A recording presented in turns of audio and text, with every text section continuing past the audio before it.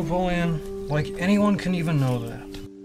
Hi friends, so this is part 2 of a 2-part lesson on enumeration. In the previous video I covered domain enumeration, and in this video I'll be covering host enumeration. Note that the previous video contained a lot of contextually relevant information that you really need to watch to fully understand why we're doing what we're doing today. So if you haven't yet watched that one, I really encourage you to go and watch that one first and then return to this one. I'll put the card up right now, and as well I'll put the link right at the top of the description. So, host enumeration, am I right?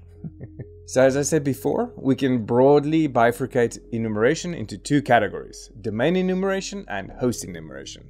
So while the former focuses more on getting information about the network layout and the organizational structure, with host enumeration, we're more interested in information pertaining to the specific hosts, both those that we're on, as well as other hosts on the network. So why are we interested in host enumeration? What do we hope to learn? Well, allow me to provide 2 illustratory examples. First, we might, for example, want to learn more of the host we're on, because let's say we just got on a host, and one of the first things we want to do always is to create a sense of persistence. Our connection to any host we land on is initially typically like a ephemeral tether, and we really want to concretize it to ensure persistence, meaning that if the system shuts down for any reason or anything like that, we're able to re-establish our connection. So let's say we get on a system and we want to, for example, modify a startup service, but to do so we need to have elevated privileges. Well, in a case like this, if we can, for example, elevate our privileges, it will allow us to modify a startup service and therefore create a sense of persistence. In other words, host information can help us create persistence. Additionally, when we land on a network, we typically want to get on some of the other systems. Perhaps some of the other systems contain valuable assets, or they can provide a stepping stone or a springboard for us to ultimately achieve our goals. In any case, if we want to laterally move to another host, we certainly need some information about that host. So these are just 2 simple examples. There are really many, but what I'm trying to communicate here is, as simple and unsexy as enumeration seems, it literally is the prima materia, or the foundation, from which almost all our other red team activities will depend on. In any case, I think that's just the right amount of theory to get us going. So enough with all this dilly-dallying, and let's get to it. Alright friends, so let's just quickly ground ourselves here, familiarize ourselves with our surroundings and all. So you can see here is the domain controller, and here is the station. That's the workstation connected to the domain controller, and that's again our de facto victim in this scenario. And then we have our Kali system. So the entire lesson will be from the vantage point of our console on Kali. So for now, I will just go ahead and full screen.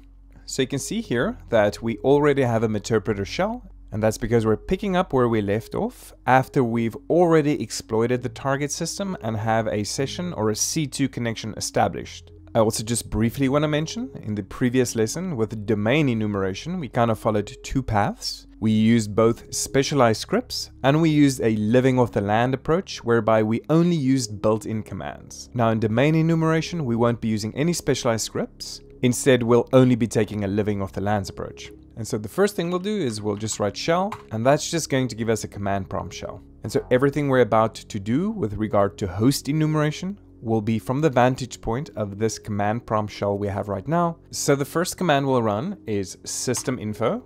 I'm not going to go through all this right now. Please, I encourage you to do it by yourself. But you will see that basically here, there is a lot of good high-level info about the system and about the operating system. And a lot of this info is useful to us because we could, maybe potentially identify vulnerabilities, but it also really just helps give us a very high level overview so that we understand our specific environment better.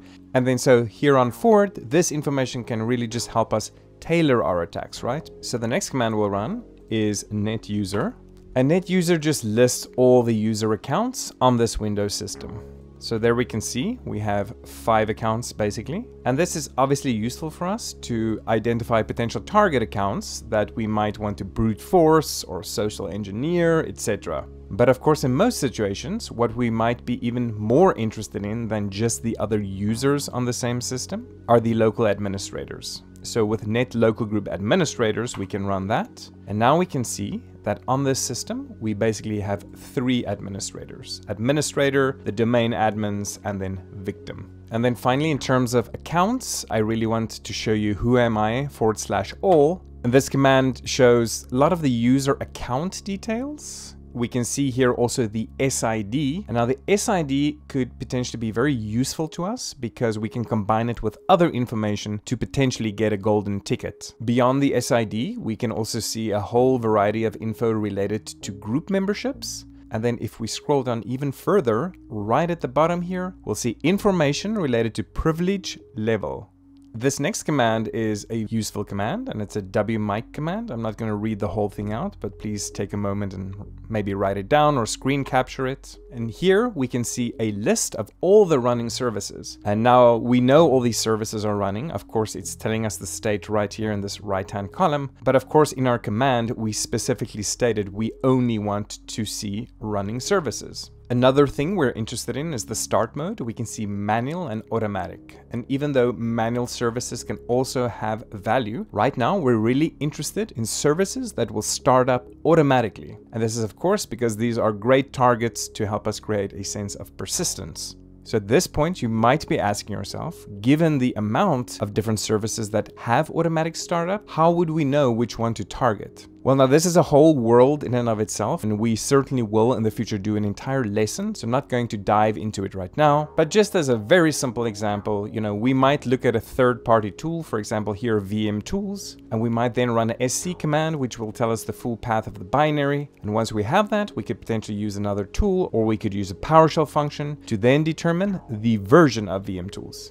And of course, for us as an attacker, we always want to know the specific version of services and processes because we want to know whether or not they're potentially vulnerable to exploits. Right, so moving on.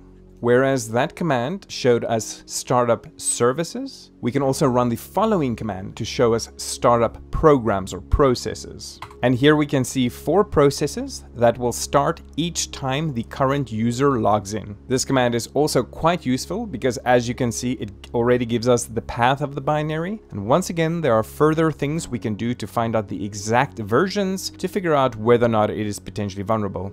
So again, just to recap, the previous wmic command showed us startup services, while this one showed us startup programs. Now there are some differences between the two, but it mostly boils down to them being both great targets for persistence, seeing that they both automatically start up after, let's say, for example, the system restarted. Now we're going to move away from services and processes and focus a little bit more on network connections. Great, so then let's run the actual command. Okay, so here we can see the output. So a lot of you may already know a very similar command to this, netstat naob. It's a very popular kind of built-in command. We can often use it to, for example, do some rudimentary threat hunting because it shows all the current connections to the system, right? So typically we like the naob because the B will also tell us the exact process that's responsible for mediating the connection, right? So unfortunately here we cannot run B, and the reason is simply to add B we would need administrative privileges, and right now, since we're simulating a scenario where we just got on the box, we're going to assume that we just have ordinary user permissions and not administrative permissions. But the good news is obviously we can see right here that it does give us the PID.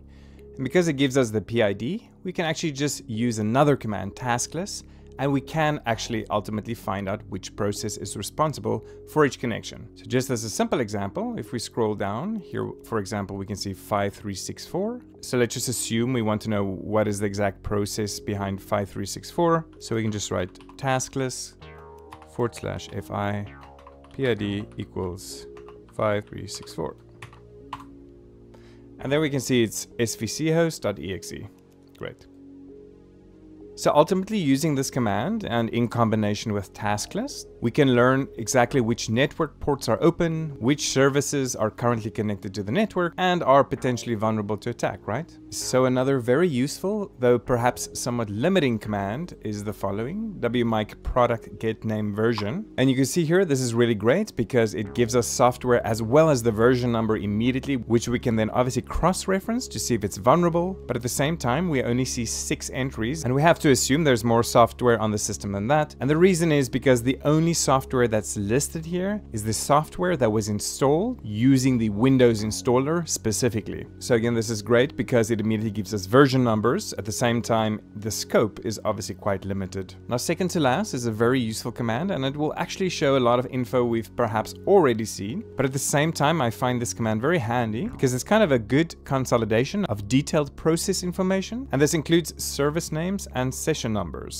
And so this is really great because, as we can see here, it gives us the service or process names, it gives us the PIDs, session numbers, status, as well as the user running it. So again, a very handy command that gives us a really good high-level idea of the processes and services running on the system. And then our final command, let's say that here in this list, we actually see a process, let's say here, for example, msh.exe, and we're interested to learn more about it. Specifically, we want to know the executable path. Now, before I showed you how to use the sc command specifically to see the path for services, but since we're now dealing with a process, we'll use wmic to get this path. And so I'll run the following command: wmic process, where name, obviously there we specify the name, msh.exe, and we want the name, the PID, as well as the executable path.